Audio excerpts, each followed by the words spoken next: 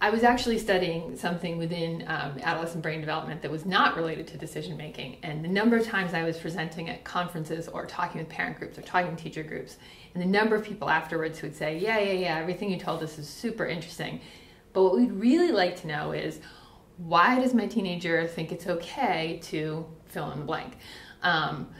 And I was asked this question so many times in so many different contexts that I realized I finally had to at least take a crack at studying it, or at least start to think about it. So like any well-trained scientist, I went and got some really good data. I spoke with both of my brothers, which is two people, and asked them about some of the things they had done as teenagers that I had actually been a first-hand witness to, like sledding over each other's heads, jumping off the roof of our garage into snow piles. And when I asked them about these things, I was struck, even though they were in their 30s at the time, by how funny they still thought they were, how much they laughed about them, and how they kept saying, yeah, I don't know. I know it was fun. Yeah, it was really fun. Yeah, it was awesome. Yeah, it was wicked awesome. Why'd you guys do it? I don't know. It seemed like a good idea. Yeah, it seemed like a good idea. So I was struck over and over again by hearing this, like, I don't know, but it seemed like a good idea. And if there's one thing we know about human development, it's that everything has a purpose. Everything has a function. Otherwise, it wouldn't have hung around for hundreds of thousands of years.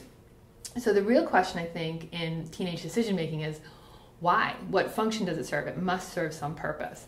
So I think one of the approaches that our laboratory takes that's a little different is the assumption that this is functional. The assumption that making decisions that might be hard for adults to understand, that might be hard to contextualize, and might even get our teenagers hurt emotionally or even physically sometimes, has a function. And what is the function? Experience.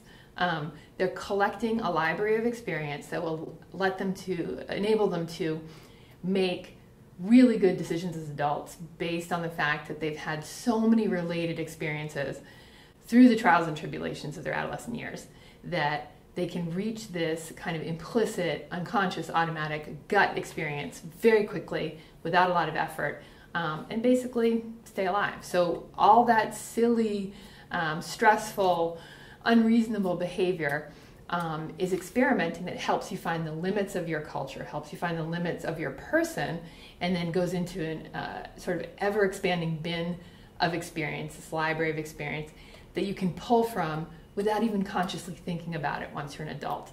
And that's really critical to human survival.